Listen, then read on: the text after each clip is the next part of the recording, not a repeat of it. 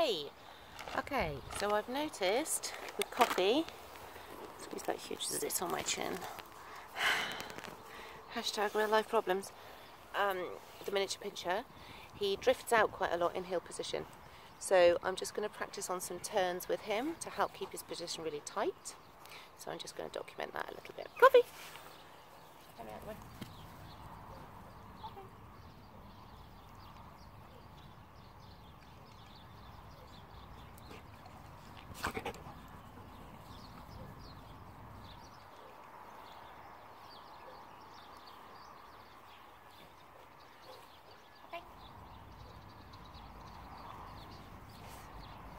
Okay.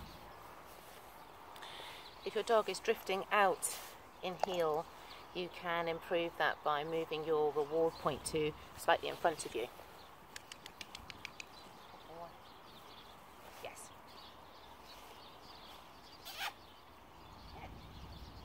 Yes. No. Okay. Good.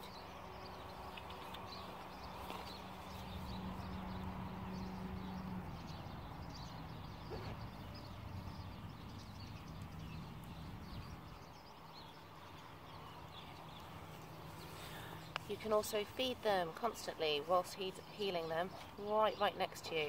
At any point in the day, feed them right next to you. Make being next to you really rewarding. Henry, out the way. Try working on those turns because that will keep them nice and tight as well. Hey. Yes, that's good. Yes. Okay. And then once the dog starts naturally gravitating closer to your leg, then you can change the reward point from in front of you back to heel position. Back to in line with your trouser leg. Constantly tweaking. Where we give our reinforcer, our food, can massively impact on our dog's healing and the position that it is choosing to adopt. Okay? So we may need to change the distribution point of the reinforcer consistently throughout our healing until it's pretty much there.